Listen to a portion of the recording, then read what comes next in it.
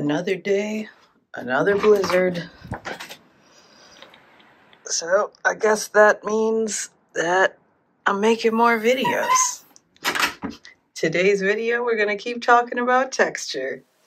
The next texture that we are going to focus on would be trees. Now I'm not focusing on close-up leaves. What I'm actually going to be looking at is if we were to look at the trees kind of from a distance. So basically what I'm going to do is just roughly sketch out the shapes of some trees here. I'm not worrying too much about accuracy or anything at this point, but my goal is to have a variety of spacing here. Maybe some little shrubs. Now, when we look at trees from a distance, we can't see the individual leaves. We can't see the individual pine needles on these pine trees. Instead, what we end up seeing is actually just a variety of textures and values. So we want to simplify this down into just those base textures and values. So for example, as I'm looking at a tree from a distance, I might see like hints of the main trunk of the tree kind of peeking through the layers of branches. When I look at the branches of the pine tree here in this reference, they kind of come out almost parallel but slightly angled downwards. So I'm just going to kind of block out some rough spacing here. I'm not worrying too much about intricacy yet at this point. And so I'm just going to do that with the variety of the trees that I'm seeing. So some of the trees that we're looking at, the branches do move upwards and some slope downwards. Some of them change depending on where the branches are on the tree too, so that's something to keep in mind. And other trees are a little more filled out and, clumpy. So I think it's just entirely dependent on the type of tree you're drawing. So you want to just kind of like squint at it. Look at it from a distance or squint your eyes so it becomes fuzzy. And just look at like the basic shapes that are being created in that object. So, we aren't looking for crisp, tiny details. We're really just looking for generalities here. So as I look at these trees, maybe I'm just going to work my way over. This one's kind of clumpy. So what I'm going to do is really just kind of look at those clumps and kind of make some basic general shapes dividing up the values and the clumps. So I'm not worried about any kind of detail at all at this stage, just clumps. And from here, I'm going to start kind of making some scribbly marks, like very tight scribbles. And I feel like that gives me a really nice leaf-like texture. Or in this case, pine needles. So I guess my scribbles are a little more jagged to give it more of that piney feeling.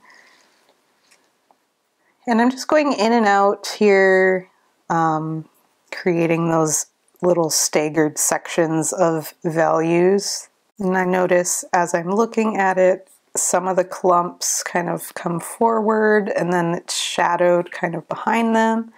So I'm going to just roughly block that in.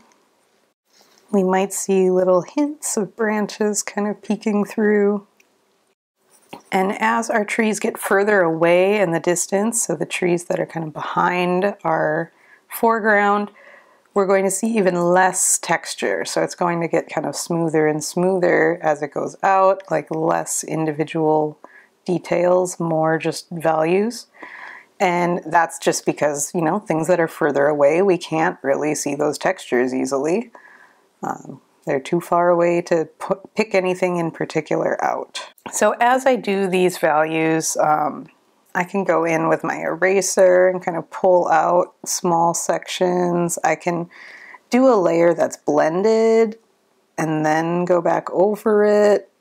There's a lot of different ways you could go about doing it, and it's really all going to be kind of dependent on what sort of style you want to work in. So, you know, I could go in and blend first and then add my details on top of it, and might add the textures back in. So I'm careful to kind of like leave areas where my highlights are. I don't want to overdo my shadows. I'm making very sort of like small squiggly marks to give you kind of like the indication of clumps of pine needles, but I'm not drawing any individual needles here at all. I can kind of use my eraser to pull out those highlighted areas, play with texture, and then I can go back in and start defining shadows. So maybe like the undersides of the clumps, we might crisp up our edges just a little bit to make those kind of stand out more. The key with this is we don't want it to be too consistent of a pattern, because most things in nature have variation. They don't necessarily ascribe to a very consistent pattern. They might have some like similar areas or like a vague pattern, but they're not going to be precise. There's always going to be some kind of variation happening. So we want to make sure that we're not being too consistent in the way that we are creating these textures, because it might make it look fake, and we don't want that. So like I did when I started, I'm really kind of focusing on sort of jagged scribbly marks here. They're very small. I'm not like filling the whole page with them. They're very controlled scribbles to kind of create those bunches of needles. And again, this is very similar to how I would do leaves on a deciduous tree. They would just be a little rounder. And obviously like the clumping shapes would be slightly different. So the left side is where the light is striking, so I'm going to have a lot more highlights on that side. So I'm really just kind of focusing on creating the shadows where the clumps of pine needles kind of overlap. And to create sort of the highlighted branches that are, you know, defined by the light hitting them, I need to create their edges by making the shadow of the trees behind them in the background, and that's going to help kind of build up that form as we go.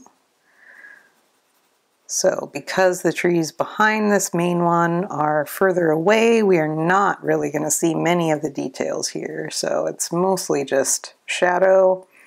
And then as I get closer to the top, I'm going to play a little bit more with the texture of the leaves and also the value as it gets closer to the light.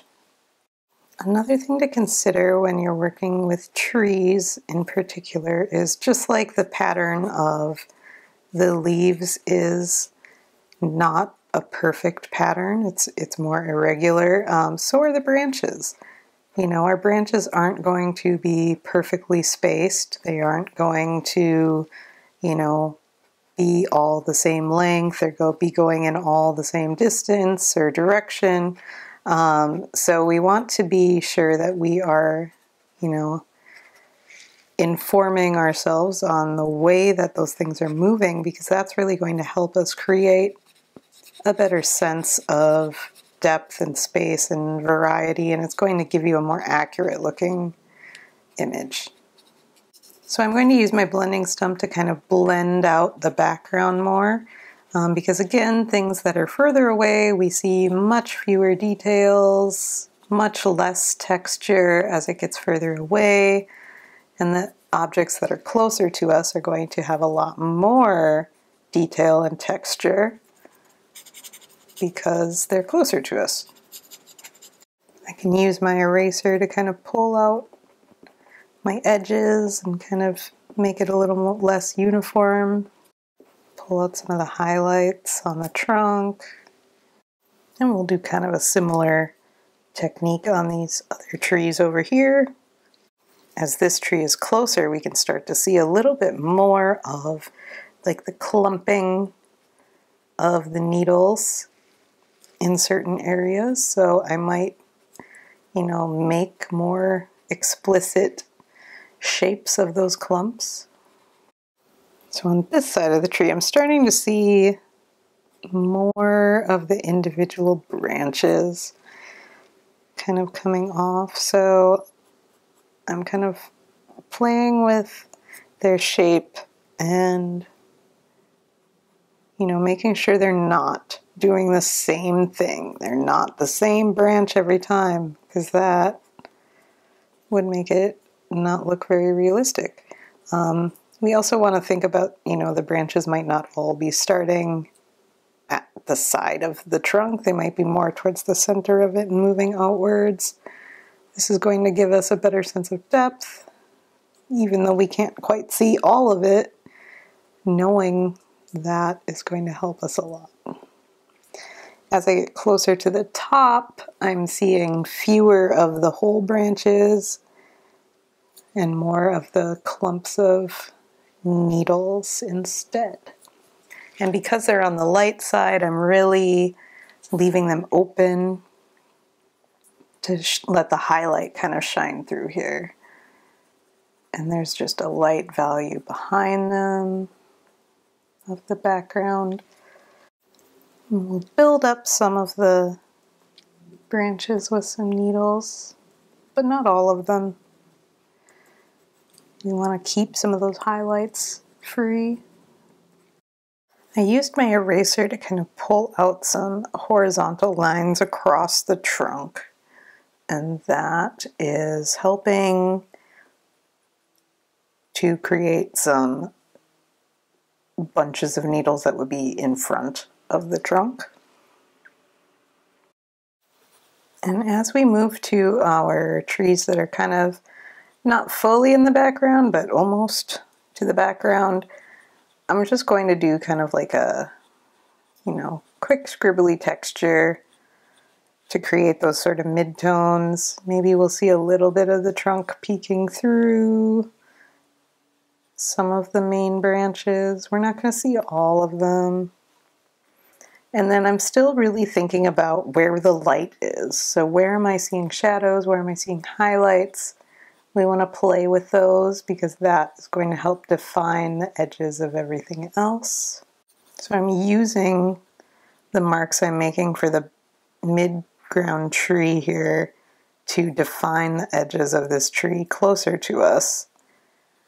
That's in highlight. And then as I move upwards, I'm going to get just lighter in value. And to push it back further, I think I'm going to just kind of blend a little bit, because again, the smoother it is, the more it's going to sit back in space. And then for the shrubs in the front, it's going to be kind of a similar technique to the trees and also how I did the clouds. So I'm going to think about like the shapes of the pieces kind of closest to us, and then use the shadows that are created by the overlap here to help define the different layers as we go across. And I feel like these shrubs have kind of relatively spiky leaves, so I'm going to, you know, use more spiky marks with my pencil, and that's going to help create some of those different textures. I might see some, you know, hints of branches kind of making their way out, so I'll just gently kind of place those in. So I'm thinking about the clumps that I'm seeing in the shrubs. You know, some areas might be slightly darker, some areas might be slightly lighter if they're kind of coming towards the sun or not.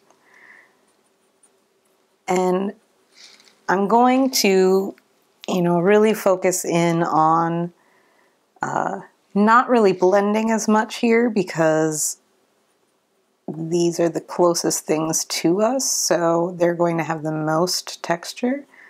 I might just do a little bit of blending, but I'm definitely going to go back in with my pencil and like pull out those like more deliberate textures again. And then really like focus on letting those values that are behind the leaves really help give us the feeling of depth by defining our edges.